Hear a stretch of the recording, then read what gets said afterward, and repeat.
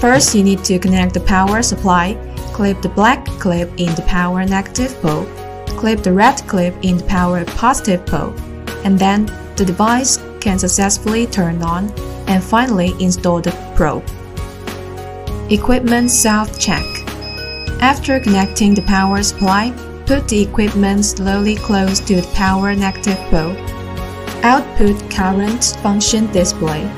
Clamp the negative pole of the bulb with the clip at the end of the device.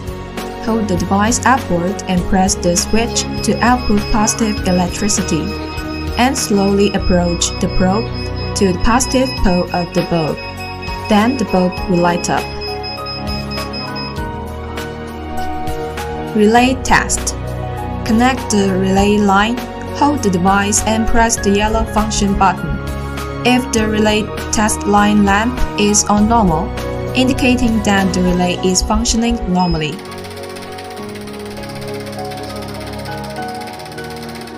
Fuel injector test. Connect one end of the main unit to the fuel injector test line, and the other end of the fuel injector.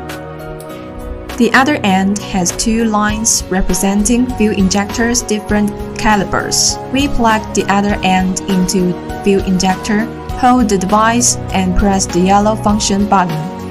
We can hear the fuel injection sound from the fuel injector, accompanied by slight vibration, indicating that the fuel injector is functioning normally.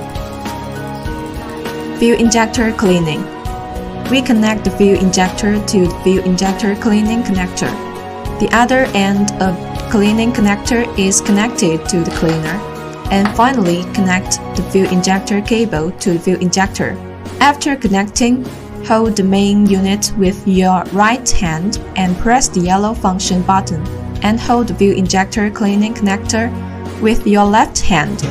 Note, your hands should be held tightly to prevent the cleaning connector from falling off, because the fuel injector cleaning action will vibrate, and then you can see the cleaner sprayed from the nozzle.